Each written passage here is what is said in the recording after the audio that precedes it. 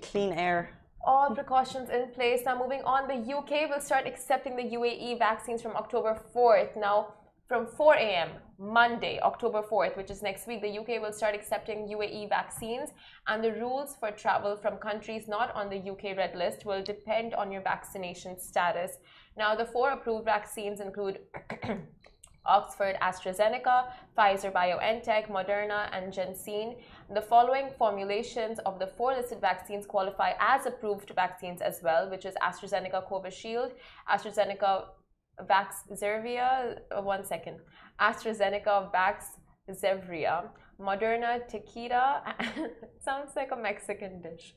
And you must have had a complete course of an approved vaccine at least 14 days before you arrive in England. If you qualify as fully vaccinated, you will have to book and pay for a day 2 COVID-19 test to be taken after arrival in England, and complete your passenger locator form anytime in the 48 hours before you arrive in England, as well as take a COVID-19 test on before day 2 and after you arrive in England, as per the new rules.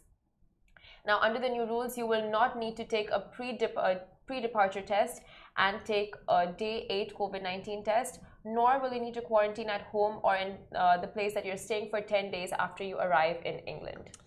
You will, however, need to show proof of your vaccination, digital or paper-based, from a national or state-level public health body. That includes, as a minimum, forename and surnames, your date of birth, your vaccine brand and manufacturer, date of vaccination of each dose, the country or territory or vaccination and or certificate issuer. Now, if your document from a public health body does not include all of these, you must then still follow the non-vaccinated rules.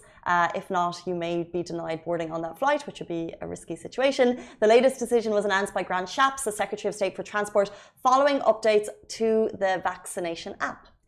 So just a disclaimer that Sinopharm is not in the list of approved vaccinations for the UK. Which obviously a lot of people were originally vaccinated with Sinopharm here in the UAE. However, as a whole, this is fantastic news for UK residents. You can just hear its music to their ears. I saw it on so many stories yesterday, people sharing it, delighted that they'll be able to go home without paying that hotel quarantine. So I'm surprised Amy didn't share it. She may have. Maybe she did. I was going to say, maybe she did to her close friends. Oh yeah, probably, but she was so thrilled when the news came out. She's the one who sent in Amy's our boss, by the way. Oh yeah, our colleague. Love Amy. She sent in all the information about it on React.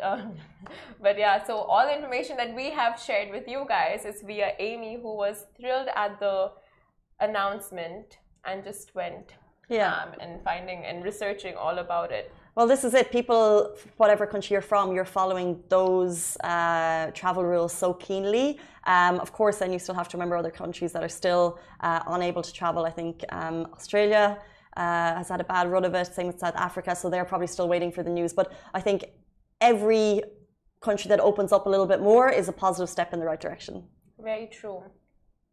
Let's move on.